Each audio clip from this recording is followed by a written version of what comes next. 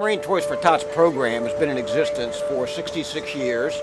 The first campaign was conducted in Los Angeles, California in 1947, and over the years the program has grown dramatically. I had an idea to distribute Toys for Tots. I was with the railroad superintendent, and I asked him, I said, if I could talk to the Marine Corps and they could get us toys, can I have a train to distribute them? And he said yes. Billy Neary knows me through another mutual friend, and he had an idea for helping out the Marines. He said, what can we do to help out? We started out that year with, I believe, about 800 to 1,000 toys, and we just went from the Albany area up to Plattsburgh. And we did that for a few years, and it's since grown to what you've seen from Binghamton all the way up to Albany, and then from Albany all the way up to Rouses Point. It's a great event to actually reach out and see some of the people that are actually receiving the toys. We actually load up toys on a donated train from Amtrak and Canadian Pacific Railroad, and actually make stops along the route to deliver toys. The recession's been difficult across the country for 5 years now, longer. Families are working as hard as they can to survive, and sometimes by purchasing new coats, maybe the kids receiving some gifts, takes some pressure off families during the holidays, and you hope that they can have a nice season with their children, and people need help right now. It's a difficult time. Our son was a Marine. He was killed in Iraq in 2007, and at one of the dedications that they had for my son, they invited us on the Toys for Tots train that year to help them give out toys. We didn't have a name, we didn't have any intention of continuing. We thought it was going to be a one-time thing. We were going to get on the train and pass out these blankets. Well, we got on the train and we saw the amount of children that met the train, and we were overwhelmed with the need. Well, one little boy came up to me, and he was in jeans and a pair of sneakers and a sweatshirt, and there was snow on the ground, and he was shivering. And he had a toy that the Marines had given him under his arm, and he said to me, "If I give you this toy, could I get a blanket?"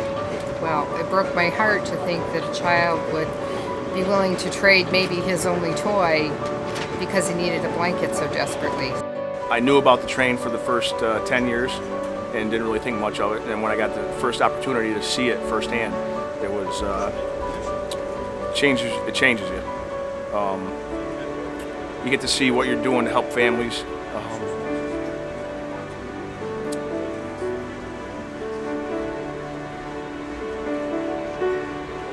Little kids, in, in the cold. Sorry.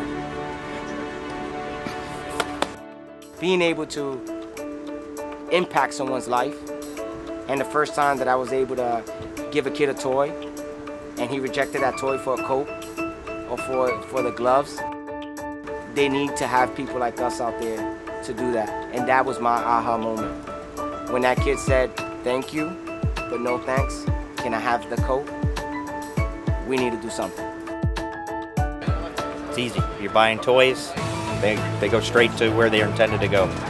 You don't have to worry so much about where donations are going or misuse of donations. Our role with Toys for Tots specifically is that we help collect some toys. Last year we filled 13 school buses full of toys in the effort to distribute toys across the state and also in the local capital region. Additionally, we help distribute the codes, but Dunkin' Donuts has purchased and has done a lot to help needy families in this effort. It is a simple task to give someone a blanket. However, when you wrap a blanket around these children, you're giving them a warm hug and a feeling of security, and you're also giving them something that's theirs and all theirs. And that's important for children, especially children in need who sometimes don't have things that belong to them. And this blanket gives them a sense of security and belonging and something that's theirs to keep.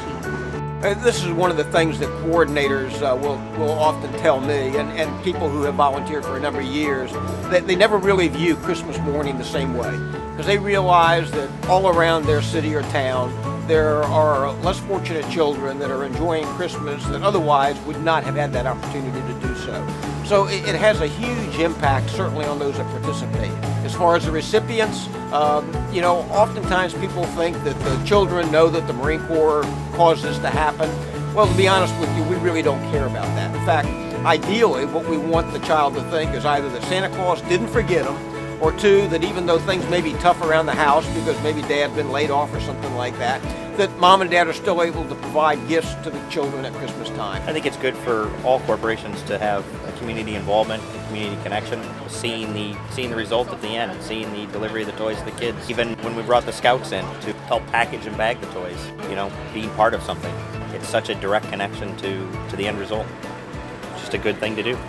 We couldn't do it without the sponsorship. We couldn't do it without the volunteers. We couldn't do it without corporate support to get the transportation assets, Freihoffers with the trucks, Dunkin' Donuts with money and their support. But basically, when we deliver these toys early on in the Christmas season, we haven't had a lot of time to actually collect toys. So there's a lot of toys that the coordinator goes out and purchases them, and then we fill those needs in the community with that money. So without that, we couldn't run this train at this early stage of Christmas.